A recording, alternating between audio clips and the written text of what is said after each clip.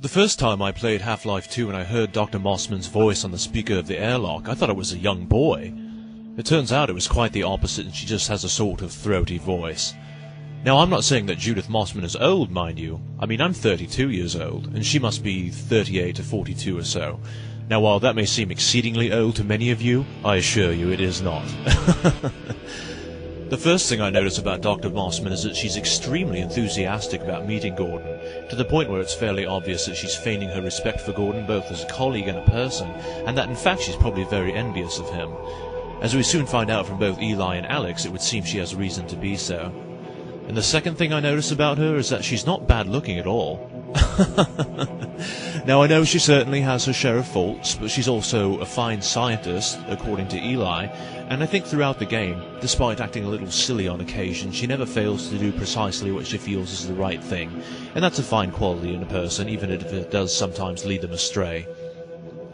I like Dr. Mossman very much for the fact that she's not pure evil, like Dr. Breen, and not a complete angel, like Alex, but in fact she's just like the rest of us, a person somewhere in between, who makes mistakes, but all in all does their very best. And the way I reckon it, I've got a shot with a woman like that. And more than anyone else in the game so far as well, Dr. Mossman at least takes the time to get us up to speed on the remarkable progress that has been made by Eli and Dr. Kleiner in the field of portal technology. The lift ride down to the lab is quite entertaining as well, as we get to see the Vortigaunt and the human playing chess, on a rather oversized chessboard, and the two Vortigaunt chefs preparing head crabs.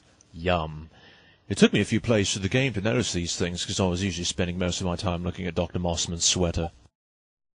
Eli Vance is an excellent contrast to Dr. Kleiner, and this leads me to believe that this is why they're such a good team. Eli is laid back and personable in every way that Dr. Kleiner is uptight and introverted. He seems to be in good spirits and retaining a sense of humor despite the circumstances, losing his leg, the world coming to an end, and living in the basement of an old hydroelectric plant. Nevertheless, beneath his easygoing exterior, I do get a certain sense of strength and even grimness about his character. Like Dr. Kleiner's lab, the portal room at Black Mesa East is full of little things to look at, which further broaden our view as to the general state of the world. Like Dr. Kleiner, Eli has an old cork message board, and now tacked on it are several articles about the Combine invasion and the events at Black Mesa, and despite zooming in as far as you cannot read anything more than the headlines, which is really a shame because there's so much more I'd like to know, though I suppose there's something to be gained from maintaining the mystery. There's this green thing that Eli says Alex brought home. Now, this thing really fascinates me, and to me it looks like some sort of gas mask or helmet, though for what type of creature I would not even venture a guess. And of course there's the partially broken picture of Eli, Alex, and Alex's mother Arzian. This picture certainly shows us where Alex got her looks, and it's a bit of an emotional pinprick, as Eli at least insinuates that she may be dead, though again we're left to wonder to ourselves about the details of what may have happened. Eli shows us this small chamber with a crystalline-like material inside that looks suspiciously like the same rock that we rolled into the test chamber in the original Half-Life, thereby causing this whole bloody mess in the first place. Now, Eli tells us to come over and look at it, but then disappointingly tells us nothing about it. Thanks, Eli. Though I'm sure it looks like a bit of rock from the planet Zen. It's plain to see that Alex and Eli share a close relationship, probably made even stronger by not only the shared grief over the disappearance or death of Alex's mother, but also, the unending hardship and trauma that would afflict anyone who falls victim to an alien colonization of their planet. In real life, I'm not a very big fan of childish, interpersonal conflict or dramatics, and this carries over into my video game playing as well. I'm a sort of person that wants the people around me to just get on well with each other and put pettiness aside, and because of this, I have to admit that Alex and Dr. Mossman's little spat about the portal repairs makes me more than a little bit nervous. It's the first time that we see that both of these women can be a little bit catty, and I do not care at all for cattiness, especially between two women that I like. Sometimes I think you deliberately misunderstand me. Alex, why don't you take Gordon along and give him some practice with the gravity gun? Sure. Come on, Gordon. Let's go have some fun. The zero-point energy field manipulator is not a toy, Alex. Ugh, Meow. let's get out of here. Alex at least more or less apologizes for her conflict with Dr. Mossman. And despite making me uncomfortable, perhaps even because of it, I do like this scene very much, for it makes these people seem much more human, and therefore that much more endearing. And I do wish Alex had told Dr. Mossman to save the drama for her mama. Her drone on about how it should have been her in the Black Mesa test chamber that day. The gravity gun. Now what can I possibly say about this device that you don't already know? You can't swing a dead cat over your head by the tail without hitting someone who knows what the gravity gun is. I know I've made a similar comparison before, but this never ceases to amaze me. If you do a Yahoo internet search for gravity gun, you come up with nearly 4.8 million hits. However, if you do the same search for Nobel Peace Prize winning physician Albert Schweitzer, you fall short with just under 4 million hits.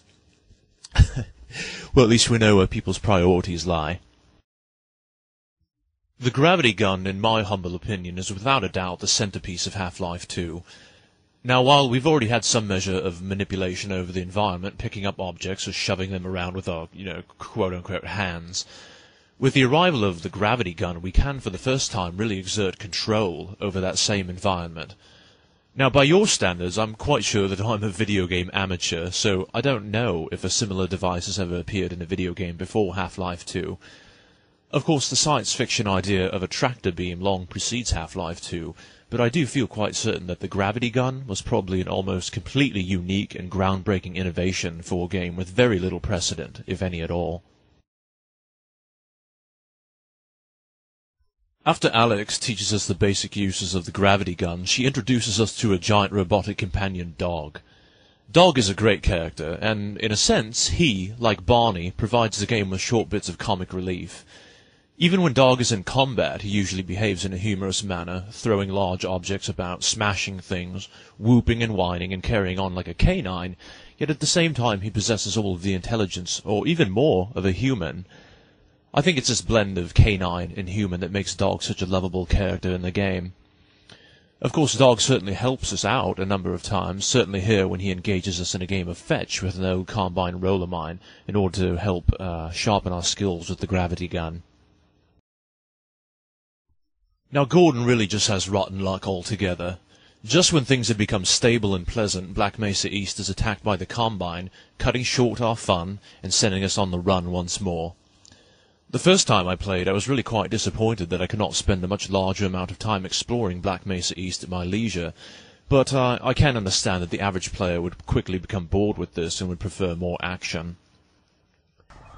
As we left Dr. Kleiner's lab, Barney told us that he wished he could come with us to Black Mesa East, and I was really hoping that we would get to linger around long enough for him, and perhaps 4 of his very similar-looking friends, to arrive and join us for a game of football in the scrapyard. And of course, this is English rules football, in which a stun stick is allowed. Cover me, Gordon! You're going down! Yeah! Bring it on!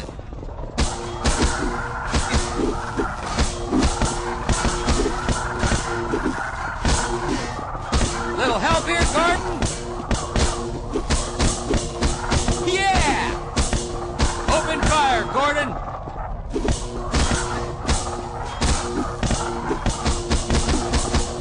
Little help here, Gordon?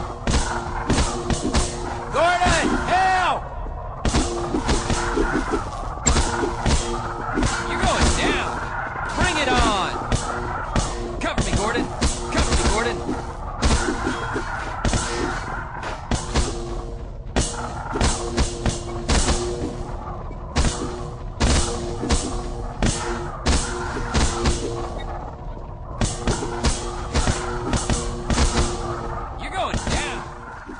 Wow, I could just watch them all day at that. It's really quite mesmerizing. I wish there was a way to make that into a screensaver.